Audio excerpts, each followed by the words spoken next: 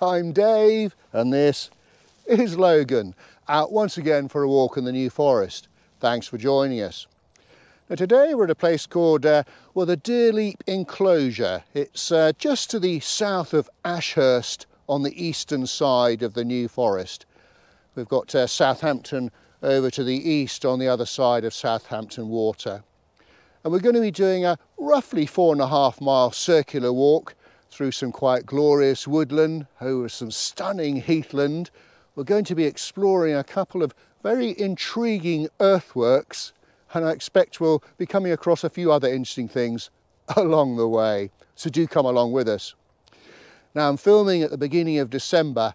It's a beautiful winter's day. The sun is out at the moment. There are a few clouds about, but there's a lot of blue sky. It is bitterly cold, so we're quite well wrapped up. Are we ready? He's seen something already. Let's go.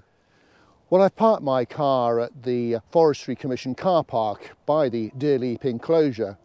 It's just opposite the main entrance to the New Forest Wildlife Park. It's a popular attraction. Do check out their website. Unfortunately, they don't allow dogs, so we're going to give that a miss and kick on with our walk.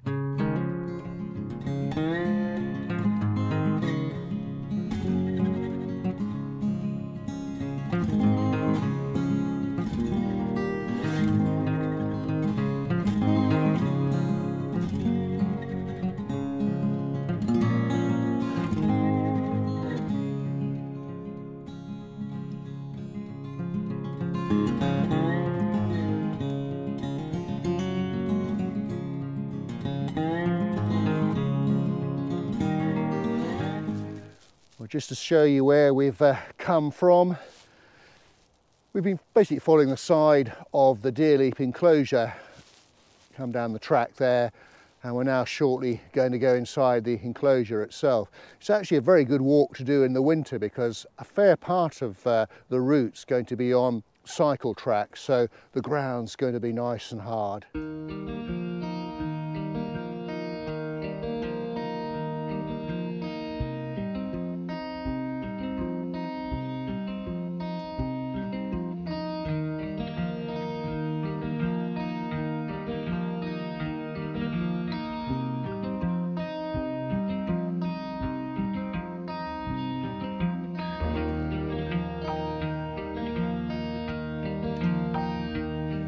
Now, one of the great things about following cycle tracks is they've got plenty of cycle posts with numbers on them, so it means you're not going to get lost. So to get into the Deerleap Inclosure, we come through, well, the post is 376, and then just behind me here, we've got post 375. And we want to start heading right, so you're almost double backing on yourself and heading along this track here.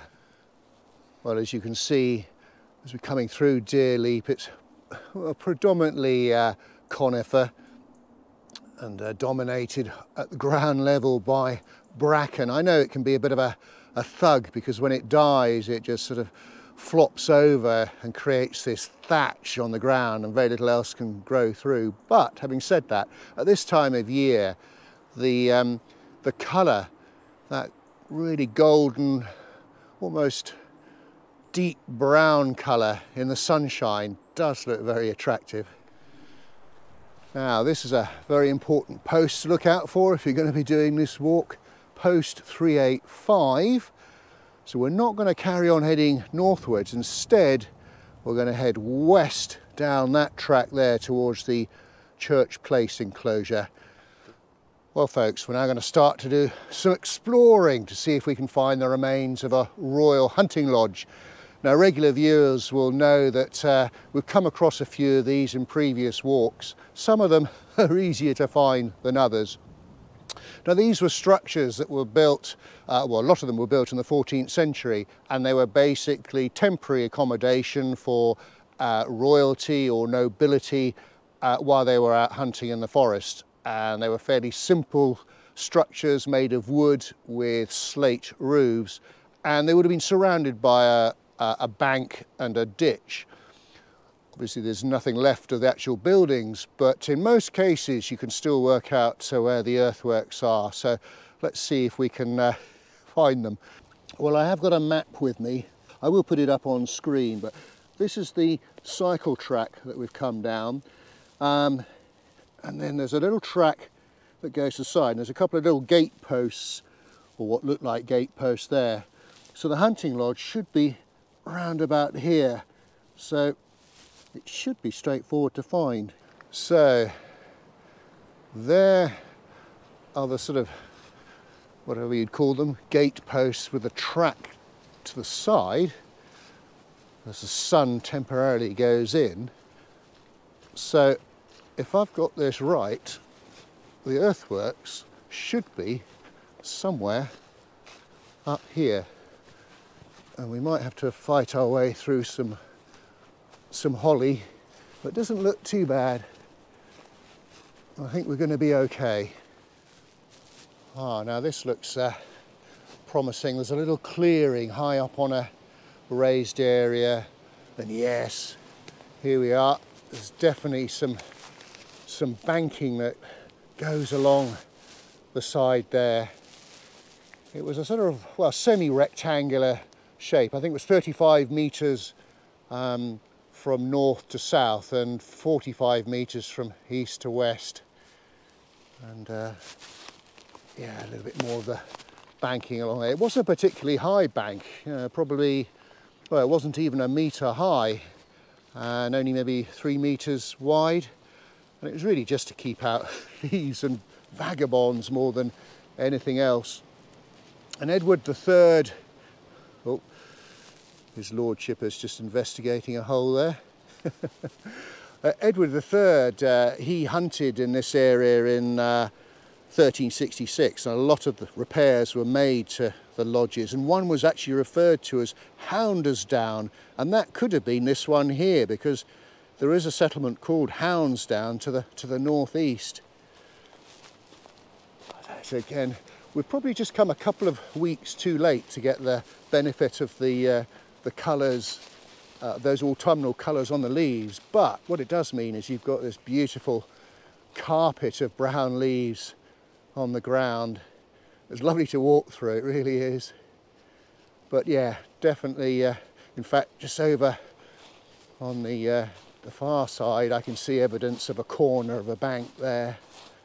As I mentioned before, there are a fair few of these dotted around the New Forest. There's Churchplace at Dennywood, the churchyard at South Enclosure, Studley Castle near Bramshaw Telegraph, just as some examples. And the reason why it's got church in the name, and a lot of other lodges similarly have a connection in the title of church, is that in the past folk would often assign that name to unexplained earthworks, and the mistaken belief that it had something to do with William the Conqueror possibly destroying whole villages and churches when he created the New Forest, although historians suggest that probably didn't happen. And the other thing about these lodges, some historians cast doubt as to whether or not they were royal. They may well just have been modest lodges for forest keepers.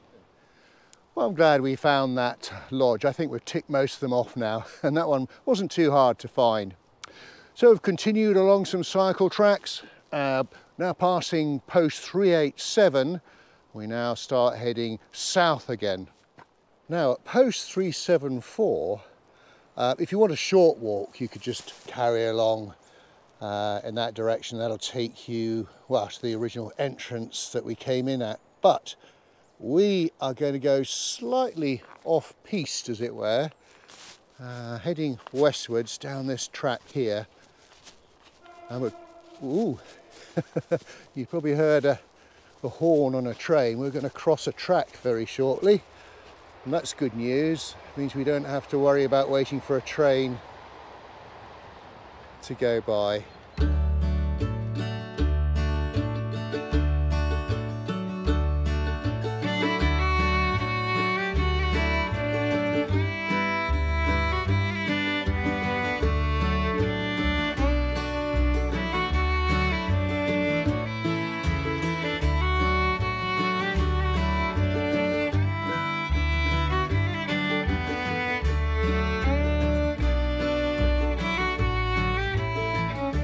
We've just crossed over the railway line.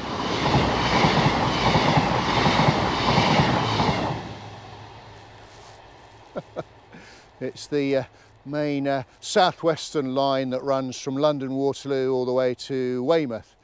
So that train's on its way to Ashurst station, I think is the next stop, and it's just probably come from Beaulieu Road. Fortunately, they do sound their horn, so that makes crossing the track here a little less dangerous. I've come across this really peaceful spot. The sun's come out again, a very open area, and I can just see some deer in the distance. Now, I'll point the camera around. I'm looking directly at the sun, unfortunately. I might have to get my Canon camera out and use a zoom and see if it'll come out, but it might be a little bit hazy, but a lovely sight, and the ponies there. Speaking of ponies, if I slowly pan round, there's 3 here with their winter coats. But you can see the one in front of me, look at its tail, you'll see that it's got a pattern on it. And where are we, December, so 2 or 3 months ago it probably would have been involved in the pony drift, and we'll see some a pony pound later on. And this pony is it's been marked. All the ponies on the forest are owned by commoners, and the commoners have to pay an annual fee. I think it's £24 a year for a pony. That all goes to help with the running of the forest. And to show that the fee has been paid, when the pony is captured in the pony pound, the adjuster will cut its tail in a certain pattern. Each adjuster has their own pattern, and that shows that the fee has been paid. And they call it a marking fee, because the pony has been marked, and basically the pattern will eventually grow out over the next 12 months or so in time for next year's drift, and it'll be ready to be marked again. Oh, just crossing over a stream, and this actually is the Beaulieu River, which is 8 miles long, and it used to be known as the River Exe. Its source is about 2 miles to the west of here from a spring in someone's back garden at Lyndhurst, and it flows out to sea at Beaulieu. And the entire river and the riverbed is owned by Lord Montague of Beaulieu. Well, as regular viewers will know, I do like boundary stones, and I found one. On a very old 1897 map there was one showing, but it doesn't show on a current Ordnance Survey map. But it is still here, just behind me. And there it is over there. It's actually on private land, I think.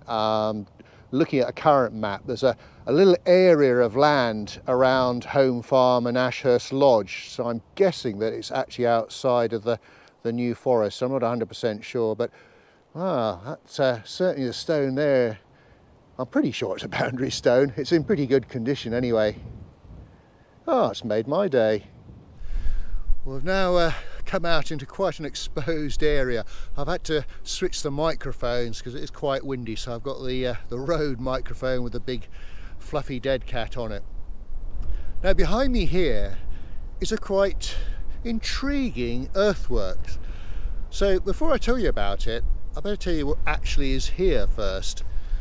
It's well, circular, about 100 meters in diameter, and it covers about 0.3 hectares, and there are some ramparts about between a metre high, a metre and a half high, and 3 meters wide, with an external ditch which is about 3 meters wide, about a metre deep.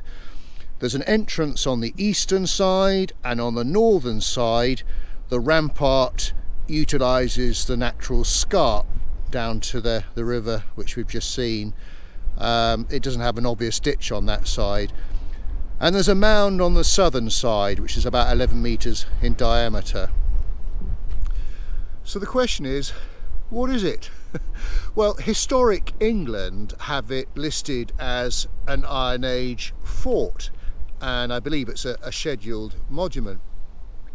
Trouble is, it doesn't really look like a fort. It doesn't look as though it's big enough for one. And most, sorry, another train gone by. Most Iron Age forts are built at the top of a hill.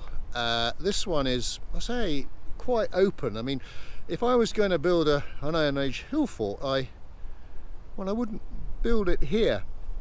Anyway, about 2 years ago, some archaeologists came and did some investigations here. I think they were from Bournemouth University, and indeed, just panning round, I think they dug a trench round about here, just in front of me there.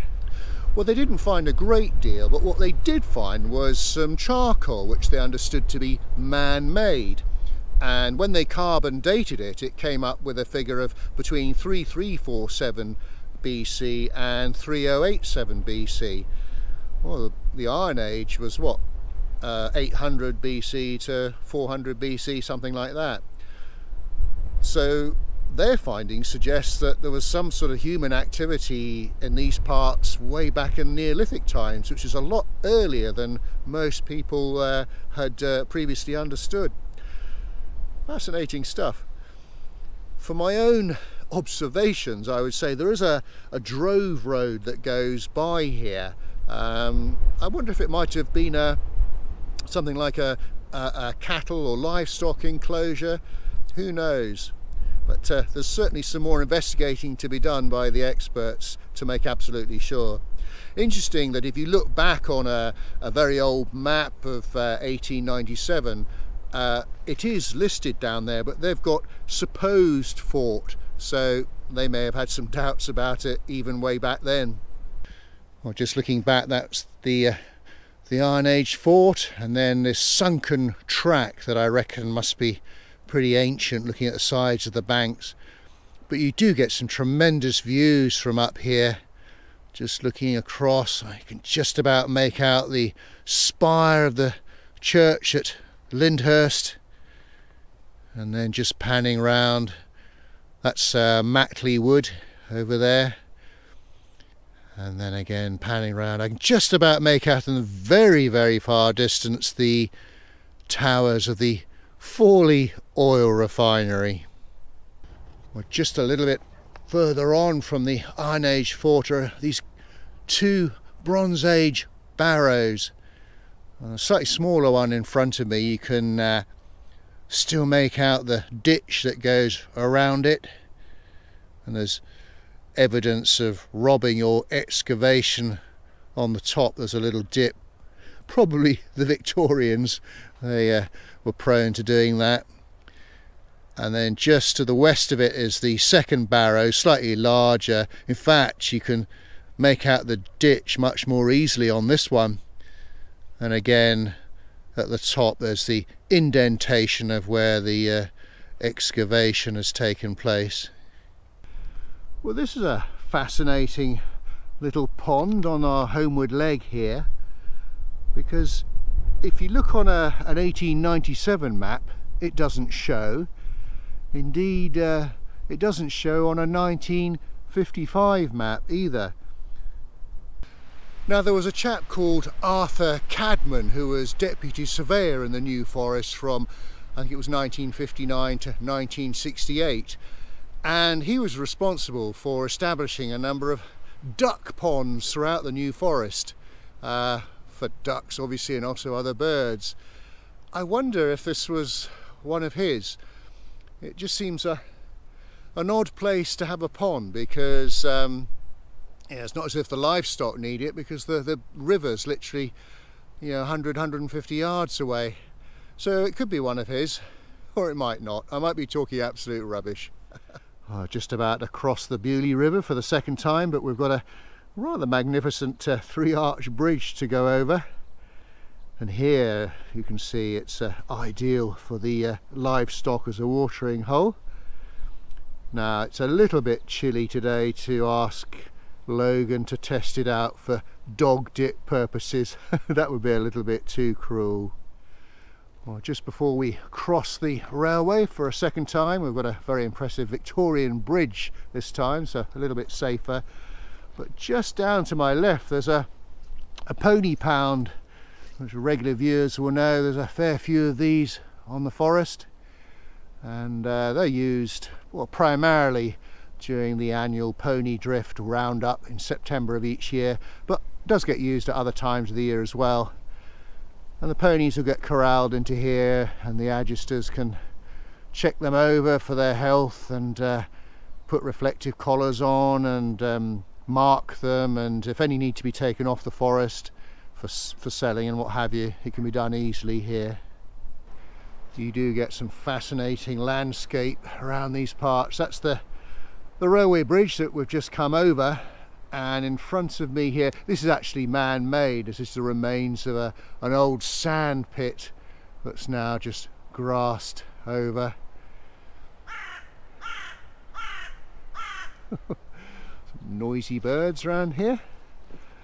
Okay, so that's the very last stretch back to the car. If you wanted to be adventurous and add another maybe mile onto the walk, you could circumnavigate these woods that are in front of me here. That's the Longdown Inclosure. But Logan and I rather fancy a pie and a pint at the Happy Cheese in Ashurst, so we're kicking on. Well folks, we've come to the end of our walk. We hope you enjoyed it. If you did, please do give us a thumbs up and a like, and do leave a comment. And if you're watching this before Christmas, we hope you have a wonderful, peaceful, festive period and a very prosperous new year. That reminds me, I need to get my lottery ticket. So until we meet again, thanks for watching, and cheerio. I don't know. I think you look quite fetching in that. I don't think he's impressed.